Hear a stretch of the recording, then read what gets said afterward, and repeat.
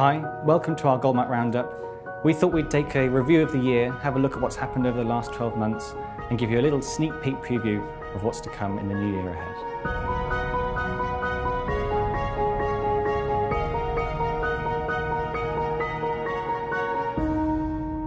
We've welcomed some wonderful guests over the last 12 months, whether it was Reverend Richard Coles opening Phil Rogers' ceramics exhibition and talking about the joys of collecting ceramics, or Mel Gooding, an acclaimed art historian, came and gave us a wonderful lesson on the paintings of Kerry Richards.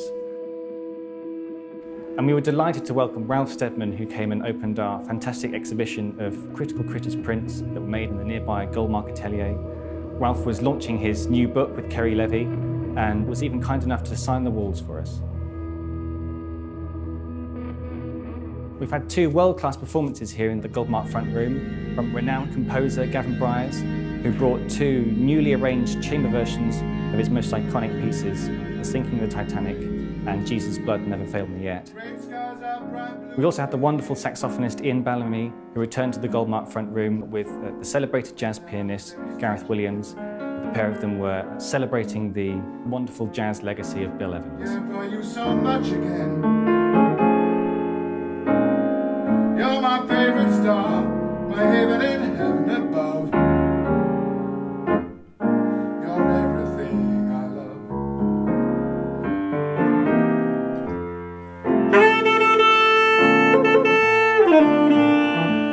Unfortunately, we've had to say goodbye to a number of really fantastic works at the gallery, from two wonderful Lynn Chadwick sculptures to paintings by the likes of Anthony Gross, Alan Davey, Edward Middleditch, George Chapman, Roderick Barrett, Francis Davison, Linda Rosamond, and some lovely big pieces by Christopher P. Wood.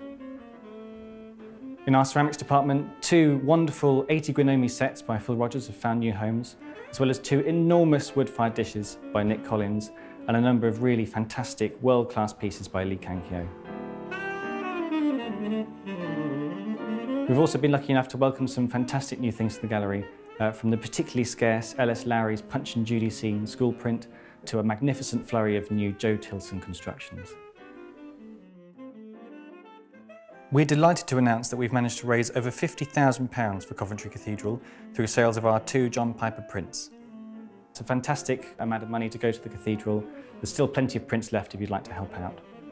Over on our Discover site, almost 100,000 of you have been reading and sharing our articles across the year. And a new 2,000 people have joined us on social media. Welcome. We hope you enjoy what we've been putting up, and we look forward to some lovely new things in the next year. We've also published 4 issues of our quarterly magazine, culminating in Winter, which will be coming out in the next couple of weeks. I think you'll really enjoy some of the lovely articles and features in this upcoming publication.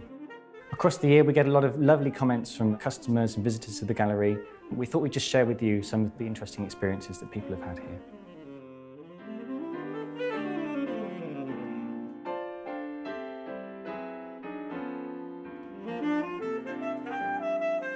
It's been a bumper year for exhibitions here at Goldmark.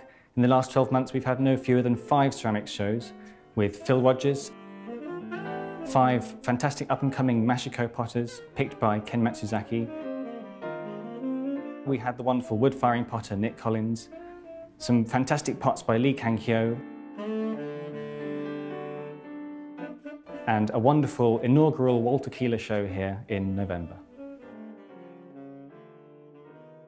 We've also got some great shows in the upcoming year, a fantastic exhibition of Sonia Delaunay's works, a book launch of new John Piper book by Ord Levinson, a ceramics show from Takeshi Yasuda, and we've also got a lovely show of David Suff's work in the year ahead. And we're also excited to announce that in the new year we've got a new venture called We Love Clay.